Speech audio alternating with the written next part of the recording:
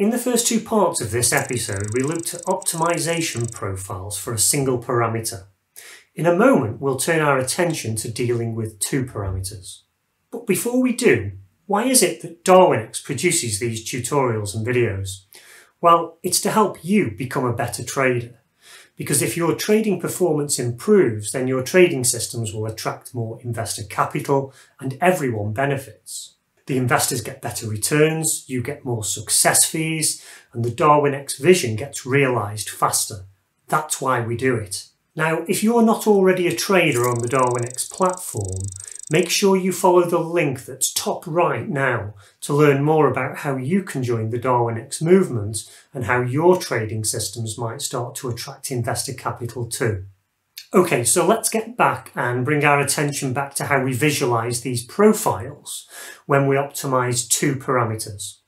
And we actually have two ways of doing this. The first is with the use of a surface as shown here. So here the values for each parameter that we're testing are along the two horizontal axes and the performance is displayed on the vertical axis. Now all of the rules that we've already looked at still apply here. So firstly, you need to be looking for an overall net positive performance as shown in the example here. Secondly, you don't want to see any erratic results, which are an indicator of either overfitting or low sample sizes, or probably both. And thirdly, you still need to be excluding any edge outliers from your selection process, although in this example it doesn't look like there are any of these. So the selection process itself is actually very similar. One thing I would add is that if there are any areas of the surface where a small change in the parameters leads to a very steep fall in performance, for example at the rear of the surface that you can see here, so here the surface falls off really quickly behind, which would be a concern for me trading these parameters so close to that cliff edge. For me, a much safer and more robust selection would come from this area, where any fall off in performance is much shallower, even though the performance is slightly lower. And indeed, this principle actually also applies to the single parameter profiles that we saw earlier.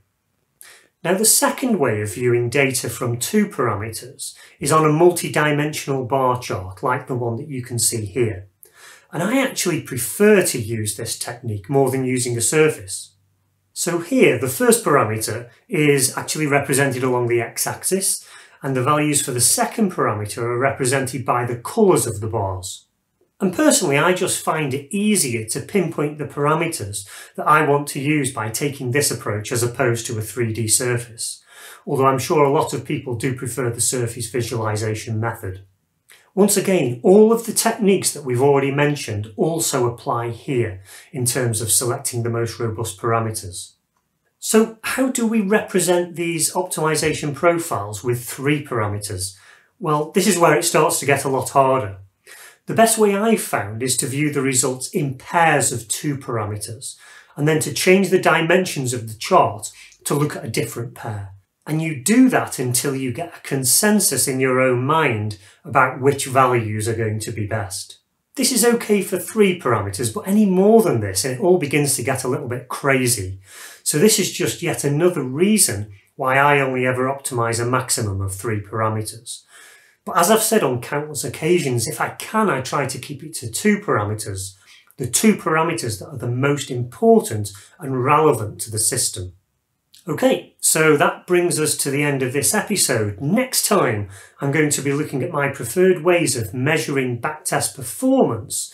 And so the metric that I use to produce these values that we've seen on the charts and the surfaces today. So make sure that you're subscribed so that you get notified when this episode comes out. And please do give me a thumbs up before you head off, and I'll see you next time.